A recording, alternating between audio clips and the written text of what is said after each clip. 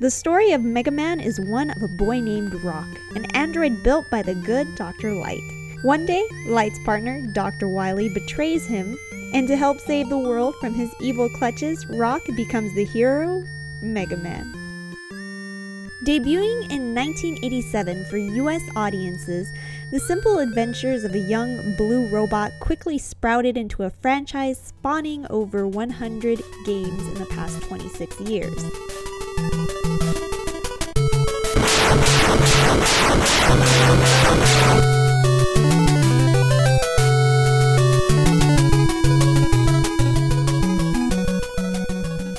Influenced by kids' sci-fi cartoons such as Astro Boy and Casa Hearn, Mega Man stars a set of simple, colorful characters who've proven to be versatile components for a multitude of stories told by the series.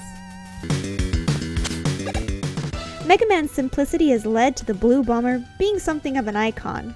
In fact, when series creator Keiji Inafune left gaming company Capcom, many fans worried the franchise would die out and become a relic of gaming history.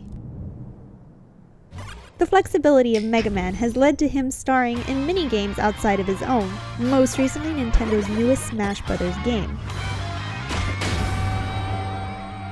The vast science fiction world which Mega Man inhabits has become something which fans have made their own over the years, developing their own stories, music, comics, and games which take place within the Mega Man universe. 2, 1.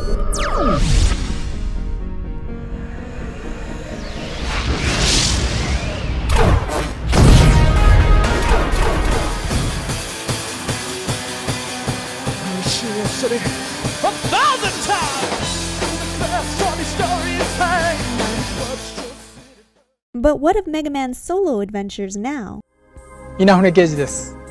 23年間カプコンにいて、鬼武者、デッドライジング、そしてロックマンなど数多くのゲームを手掛けてきました。3年前に独立してコンセプトっていう会社を作って、今までやりたかったことと納得してやれるゲーム作りを今も続けてます。Infume ended up going to Kickstarter with a new idea, Mighty Number 9, a new blue robot hero that was a callback to simpler times in the Mega Man history. The pitch was a huge success and brought in more than $2.4 million in pledges, blasting through its original fundraising goal of $900,000.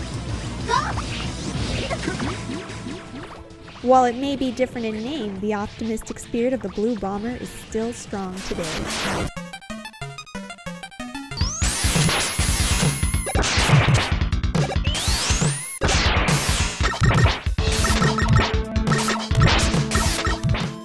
And who knows, Mega Man always comes back.